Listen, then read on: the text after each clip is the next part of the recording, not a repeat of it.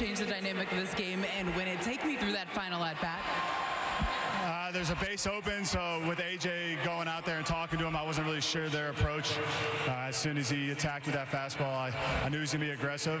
He's their closer. He's going to go after me, and G and Judgy and Verdugo set the tone there. Can you describe the emotion when you see that ball get through and realize you guys have won the game? Yeah.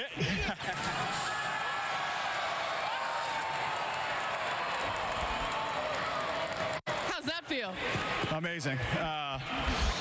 It's been a grind for us, and to score there at the end, hopefully that propels our offense a little bit into tomorrow, and just keep it rolling. You mentioned the grind. What was different in that ninth inning that allowed you guys to break through? Getting the leadoff guy on.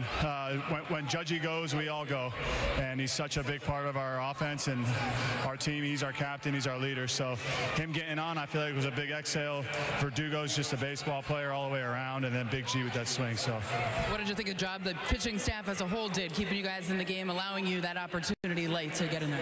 Amazing. Pitching and defense is what's going to take us to where we want to be. We got to hit a little bit, timely hitting, but we rely on our pitching staff heavily. Well, it was timely hitting there. Congratulations, Anthony. Thank you.